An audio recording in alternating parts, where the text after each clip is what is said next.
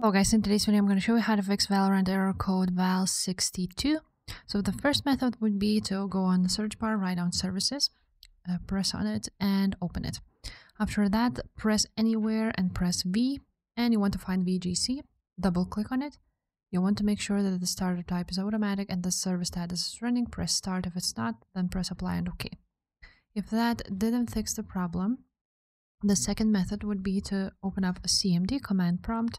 Right click on it, run it as administrator, press yes, and now you will need to enter a few commands. The first one would be ipconfig /release, another one ipconfig /renew, and another one ipconfig /flashdns. Now another one would be netsh winsock reset. And after this one, it would be netsh int ip reset. Now, after all of these, you need to go ahead and restart your PC and see if the problem was fixed or not. Now, if the problem is still not fixed, you want to go ahead and open up network settings. So you're just gonna open up the settings.